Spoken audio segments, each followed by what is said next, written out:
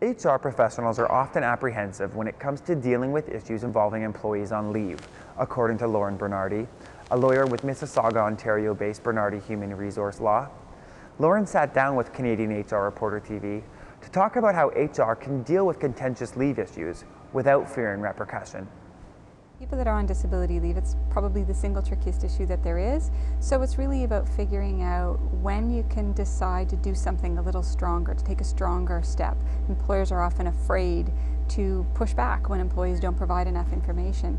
Employees frequently give you just a doctor's note on a prescription pad.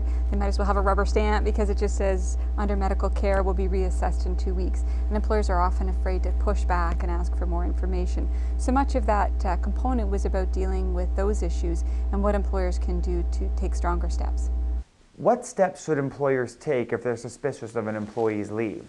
Asking for more medical information is the biggest thing. I think sometimes we're a little bit hesitant to push people, but what you can do is indicate that the information is insufficient. Employees have a duty to cooperate by providing information, so you can give a functional abilities form for the employee to take to their doctor to complete specific information about their restrictions and limitations.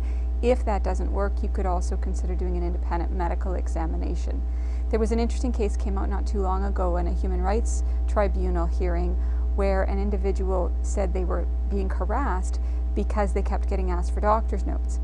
And the tribunal found it wasn't harassment, and the reason it wasn't harassment was because she wasn't giving the information. So they just kept asking, please give us the information. She kept giving back the same kind of prescription pad answer, and so they said enough, and they terminated her, and she said that was harassment. The tribunal said it's not. So that really shows that employers do have some rights in the workplace.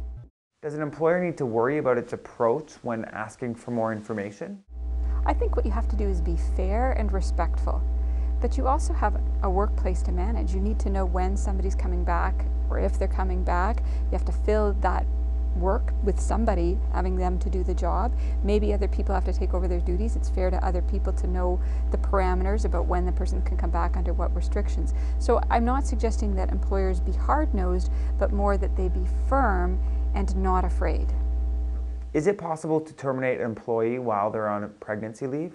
The issue is really whether or not you are punishing somebody for being pregnant or being on a leave.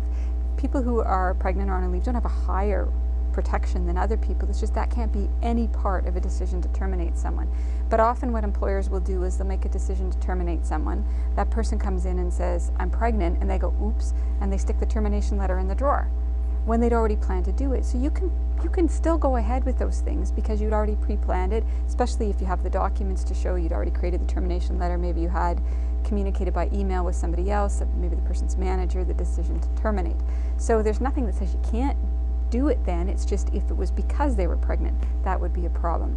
The other way that the pregnancy becomes an issue is in downsizing.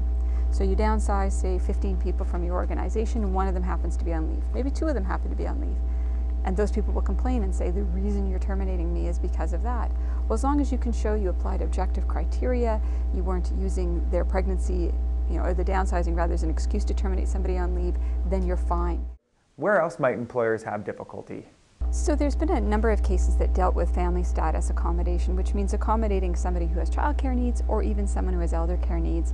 And often employers have felt like if somebody says they need to come in late every day because they have childcare responsibilities, that they have to accommodate that. And there was a line of cases that really kind of extended the family status accommodation to make it pretty broad and impose a big burden on employers. But we had a recent case that looked at it from an elder care standpoint that said, it's really only if the person has an obligation as opposed to a preference. So if I prefer to have my child at a private school and I have to drive the kid to the private school, well then it's not up to the employer to say, okay, you can come in later because you have to drive the child. But if I have a child with a special need that has to go to a special school and I have to drive them, a different consideration would apply. So it's just looking at balancing between what we prefer and what is required, and when it's a requirement, the employer needs to accommodate. But that's it.